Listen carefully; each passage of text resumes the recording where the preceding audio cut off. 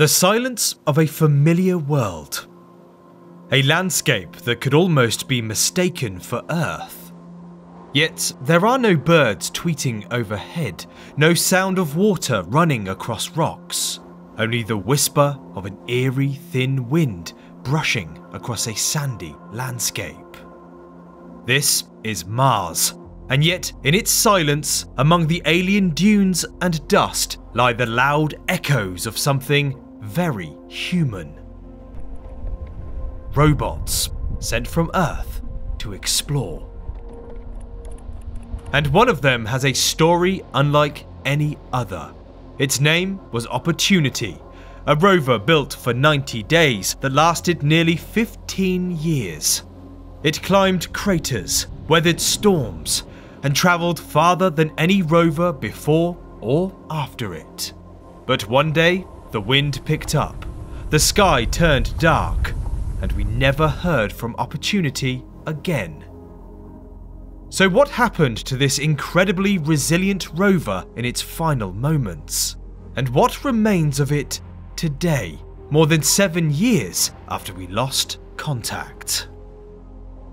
You're watching V101 Space. My name's Rob. If you love space and want to be a part of this incredible journey, hit the subscribe button. It really helps more than you know. It all began on July 7th, 2003, when a Delta II rocket ignited on the launch pad at Cape Canaveral carrying the rover. NASA called it MER-B, Mars Exploration Rover B.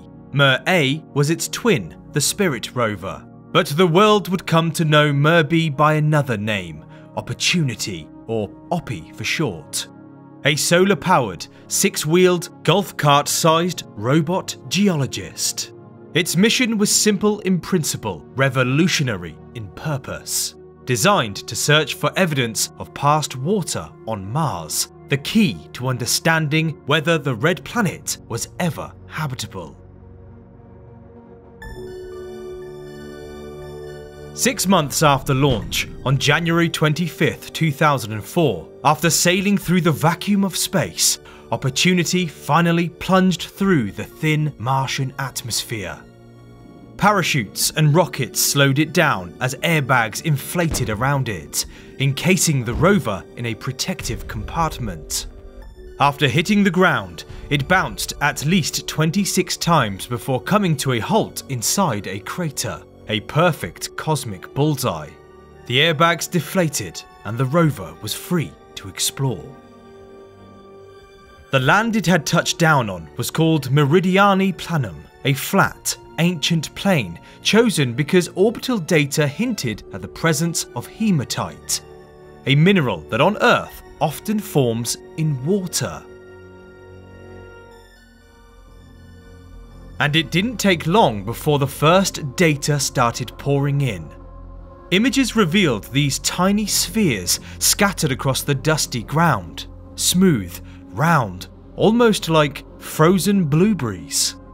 Scientists were stunned. These weren't random rocks. They were hematite concretions, formed in liquid water over vast stretches of time. Opportunity had confirmed what had only been suspected.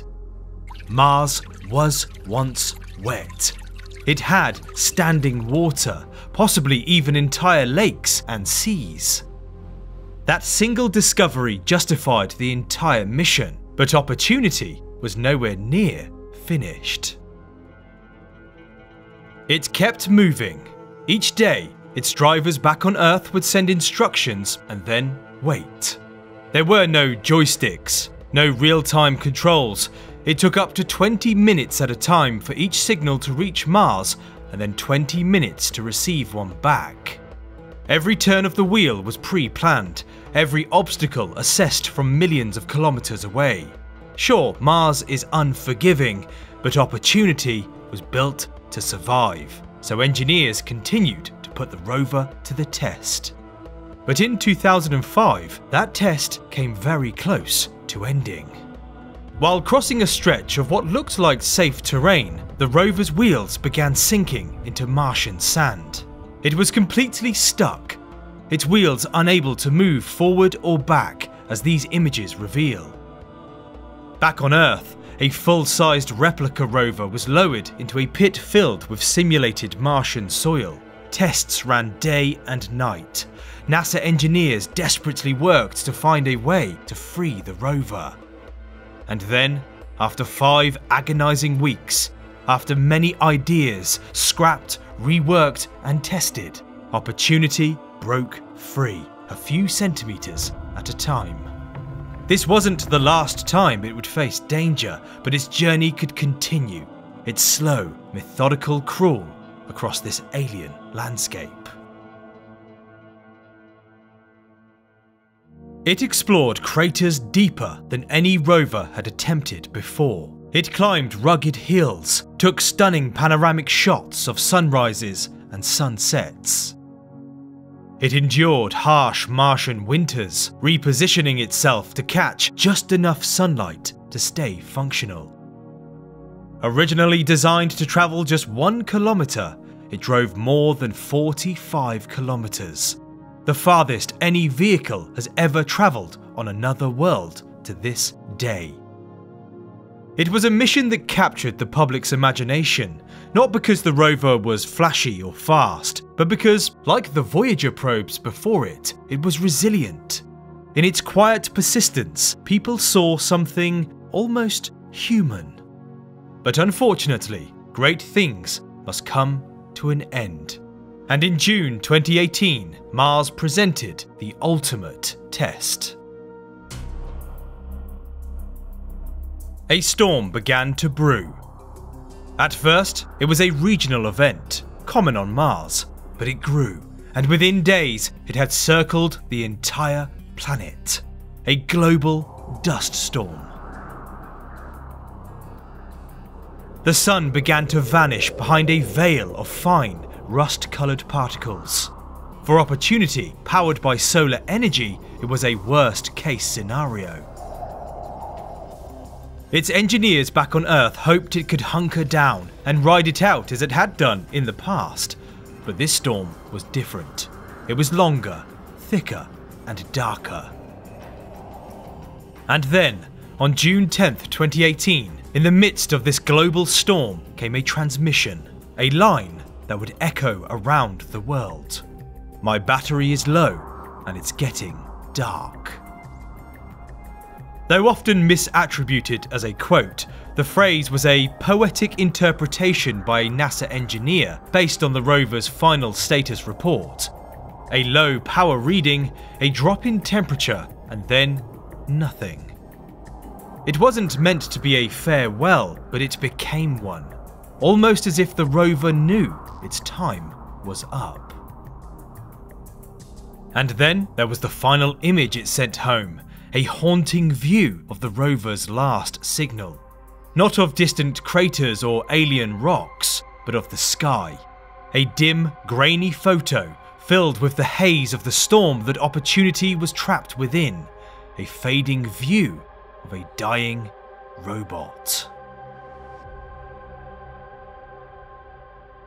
At first, the team hoped it might bounce back. It had survived previous storms. It had endured winters, dust, freezing nights. This rover had a reputation for defying odds, for being scrappy and resilient. But NASA called, and Opportunity didn't answer. They sent wake-up signals day after day, week after week, month after month. Over 1,000 commands were beamed across space, but not one single reply was received. Somewhere on that cold, red desert planet, Opportunity had powered down. It was gone for good.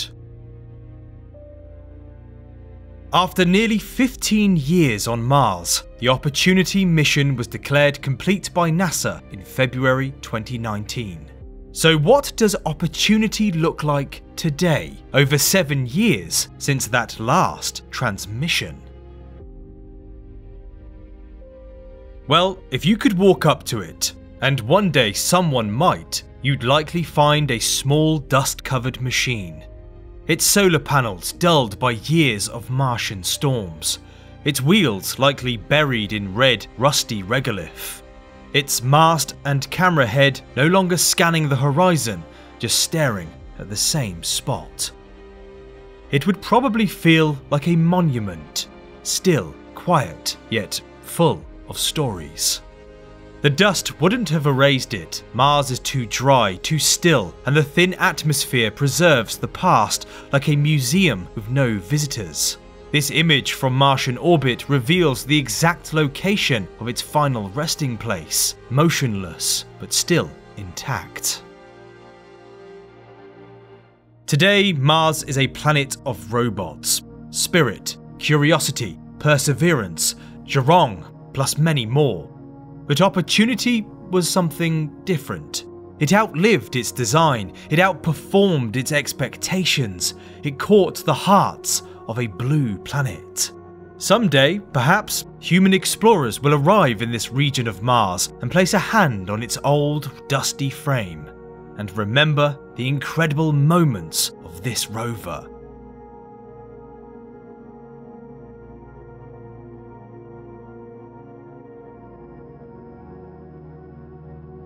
If you've made it this far, thank you. But did you know that over 86% of people who watch my videos aren't subscribed? And if you're still here, then you're exactly the kind of person I make these videos for. And if you've enjoyed this journey through the cosmos, I would love for you to be a part of that moment. So please do hit the subscribe button, it really helps more than you know. And if you want to go one step further and help support the channel directly, you can become a V101 member or patron. The links are in the description. It keeps this project going and gives you some nice perks too, including your name at the end of each video and things like behind the scenes access and exclusive content. Either way, thank you for watching and I'll see you next time.